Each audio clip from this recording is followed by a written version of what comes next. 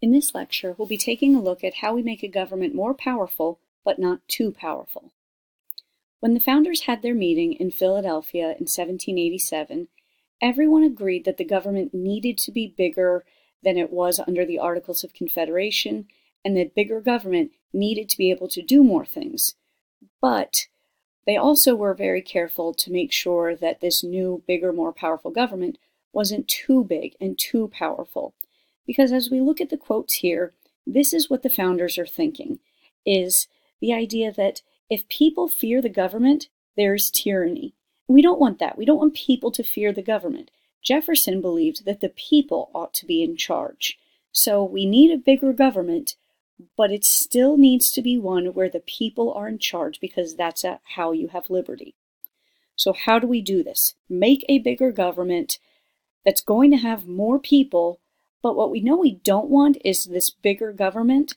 We're not going to have a king. There's not going to be a king or one main person who is in control, who gets to make all of the decisions and has all of the power. Instead, what they decided to do at this meeting in Philadelphia was the bigger government was actually going to be divided into 3 branches. And here we see them. So our government is actually made up of 3 different parts, but we call it 3 branches. And each branch has certain powers or certain things that they are allowed to do. But the thing is, not one of these branches can do everything. They all have specific jobs.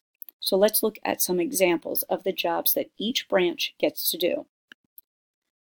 Here we're looking at Congress. Congress is our legislative branch. Only Congress is allowed to make laws. Nobody else in the U.S. government can. Only Congress is allowed to declare war.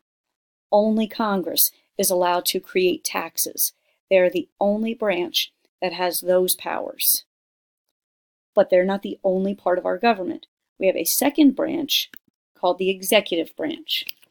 And the executive branch is headed by the president. The president has certain jobs that are only for the president. For example, only the president can nominate people to be on the Supreme Court. Nobody else has that job. And speaking of the Supreme Court, they make up our third branch, the judicial branch. Only the Supreme Court has the right to look at laws and decide if they are constitutional or not.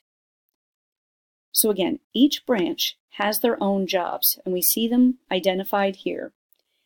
And the Constitution prohibits them from doing the jobs of other branches.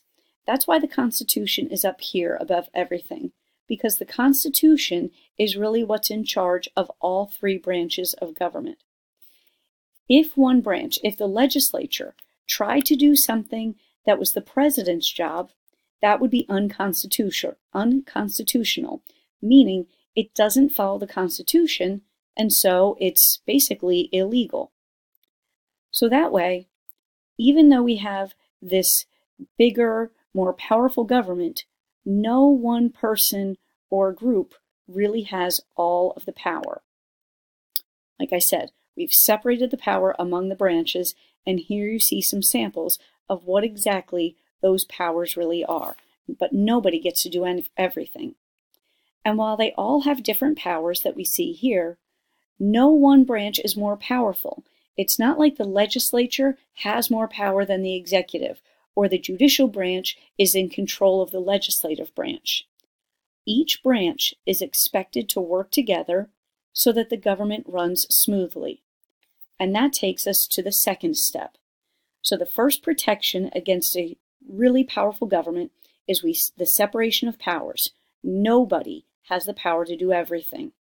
But now let's take a look at the second step. And that is the system of checks and balances. So we stop the bigger, more powerful government from becoming tyrannical by using checks and balances.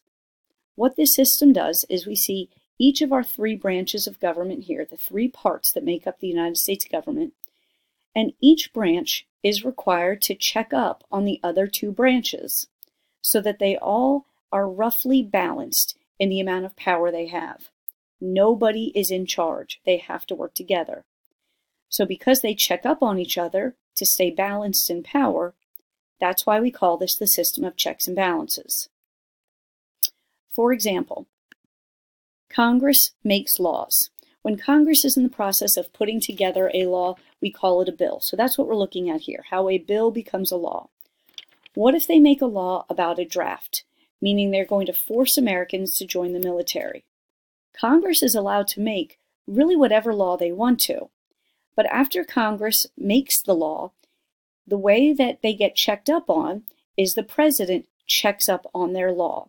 The president is going to then look at the law that was passed by Congress and review it. If the president decides that the president likes the bill, then the president can sign it. And when the president signs a law or a bill passed by Congress, he's signing it into law, making it official. But what if the president doesn't like that bill?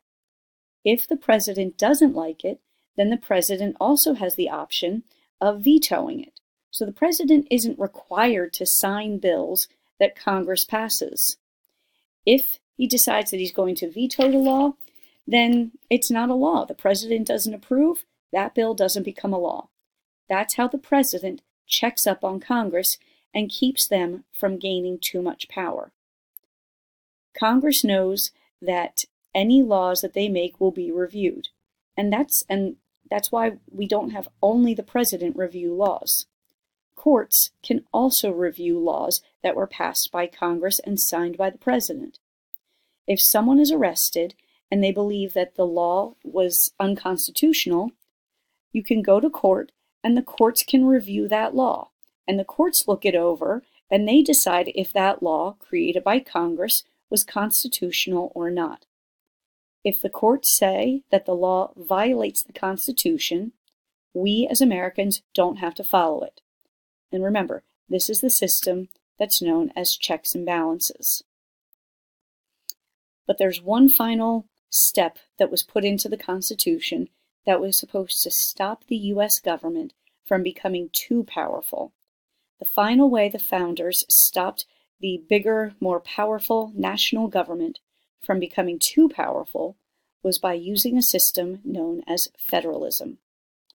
Federalism means that the national government has to share power with the state governments. And that's what we see happening here. The United States government is represented as the same size as the state of Pennsylvania, showing that not one of them has dominant power and can do whatever it wants to. The two are supposed to share power. That's what federalism is about, the national government sharing power with the state governments. In short, there are some things that only the national government can do. For example, declaring war. This is something only the national government is allowed to do. States can't do that. And powers that belong only to the national government are called delegated powers. However, there are also some things that only the state governments can do, like conduct elections. Each state decides who can vote in their state. States are in charge there. So when it's something that only the states are allowed to do, these are called reserved powers. But what about taxing people? Here, both the federal government, the national government, and your state government can tax you. This is an example of a concurrent or a shared power. The founders wanted a federal government that was going to still be more powerful, but they don't want it to be all powerful. Nor do they want to completely strip the states of their power. The founders hoped that by using the separation of powers, the system of checks and balances, and federalism, that this new, bigger, more powerful United States government would be kept in check and would not turn into a tyrannical government.